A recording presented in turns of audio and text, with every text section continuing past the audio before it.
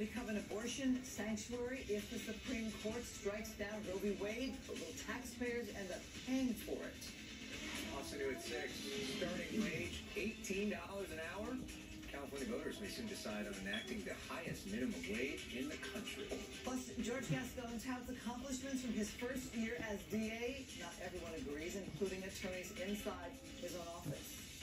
Good evening. On Fox 11 News at 6. I'm Elex Michaelson. And I'm Devine. We begin with the controversial plan that would assist women seeking an abortion to come to California if the procedure is made illegal in their own state. Fox 11's Haley Winslow live with tonight's new details. Haley.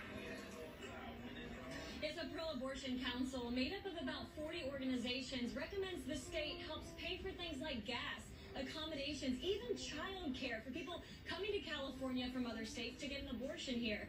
And it's not sitting well